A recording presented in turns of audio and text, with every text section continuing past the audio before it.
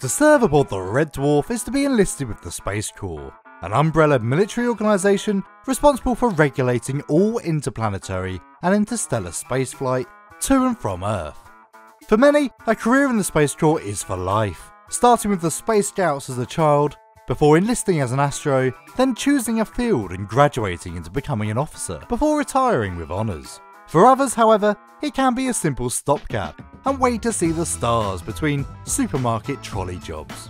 It is expected that career-long Space Corps astros will learn at least one of the 23 stanzas of its anthem, and a rudimentary knowledge of Esperanto, the Space Corps' official second language, is highly recommended.